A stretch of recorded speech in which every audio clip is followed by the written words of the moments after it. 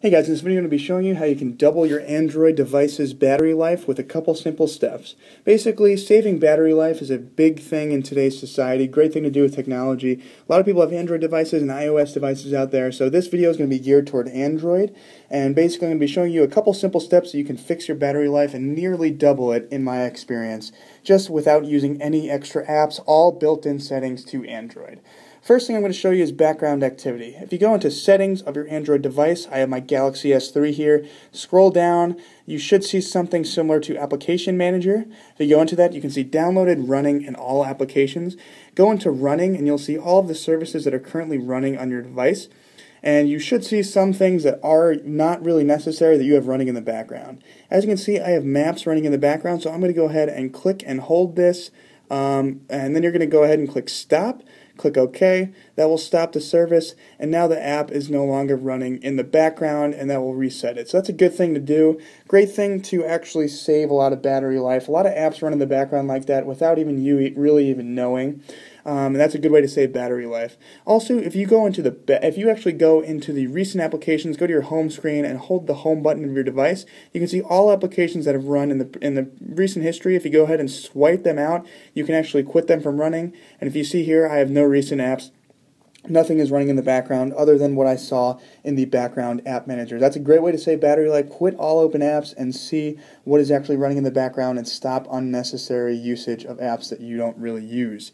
Also, if you go into settings, you can see your app usage itself. If you go into battery, you can see what has been using the most battery of your phone. As you can see, the screen on mine has been using the most battery, the OS and the system and the cell standby has, Maps and Text Now. All of those are my top uses of battery.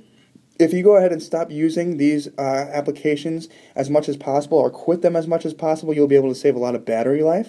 It also tells you your overall battery life here at the top and tells you how much is discharging from your device. So overall, that is a good way to save more battery. They also have a power saving mode, so you can save the processing power and battery if you really need to save battery with your usage of applications.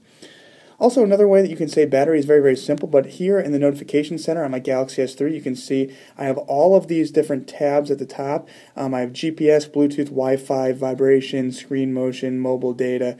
You can go ahead and turn whatever you want off in here. You can turn GPS off, mobile data off, anything you want to save battery. You are going to lose some usage if you turn those things off, but they're good ways to save battery themselves. Also, a great way to save battery is, I just turned Bluetooth on. A great way to save battery is if you go all the way over here, you can see airplane mode. A lot of people don't use airplane mode the way that they should be using airplane mode. They think it's just something to be used on an airplane, just something to use very, very barely and sparsely.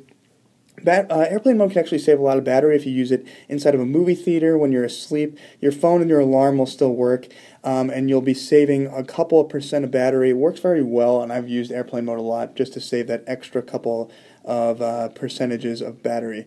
Also, if you go into settings and you go to location services, you'll be able to see that all of these are on for using location services. You can go ahead and turn off location services merely to save a good amount of battery. It works very, very well, and this will definitely stop your device from pulling unnecessary information in the background, looking for your location when you're using certain applications, and it does work very, very well. It does save a lot of battery life, I've noticed.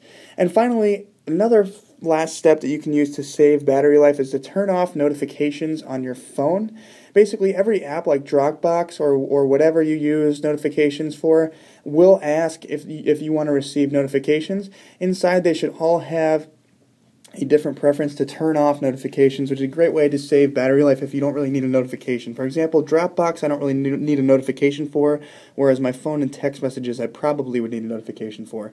That's a great way to save battery life. Just don't allow notifications for apps that you don't really use. So overall, I've tested out all these steps. I've nearly gotten 50% extra battery life on my Android devices using this. I used to have to charge up every night. Now it's about every day and a half, which is great. It is not for everyone. A lot of people want to keep all these services on, but this is just a simple way to increase battery life without using extra apps.